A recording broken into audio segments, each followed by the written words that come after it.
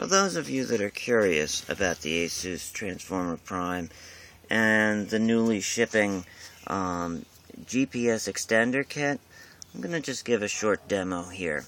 I have my Prime outside, and as you can see, I do get some reception. You see some satellites showing up, low signal to noise ratio. You see the bars are all very short.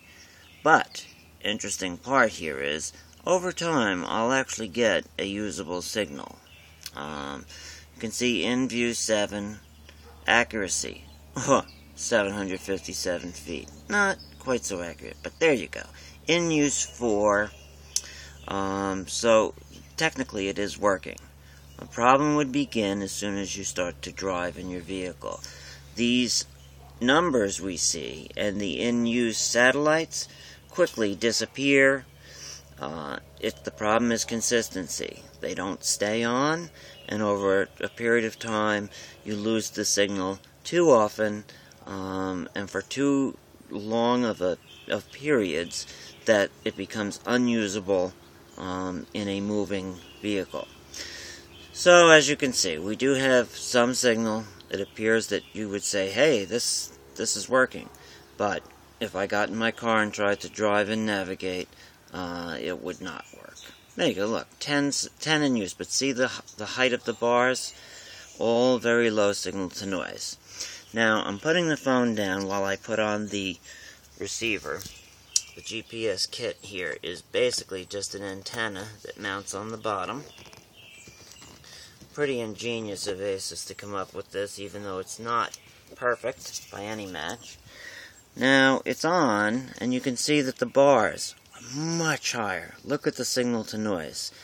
The bars are much taller. It hasn't, now it's starting to pick up signal. So you'll see in use 4, I'm going to try and eliminate some of the glare there if I can. There you go. And 46 feet, in use 7, but see the height of these bars? And the key is that once I get a signal now, the signal will remain, it will not go back to 0, and you could navigate in your car without losing that signal.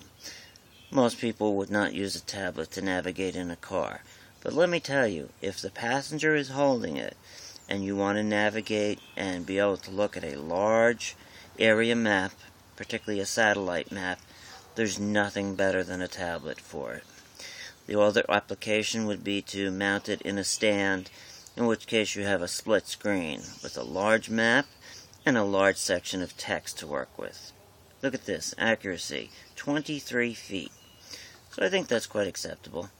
And as you can see, it works significantly better. So there you have it. That's the GPS extension kit offered for free up till the end of June, I believe, from Asus for the Asus Transformer Prime.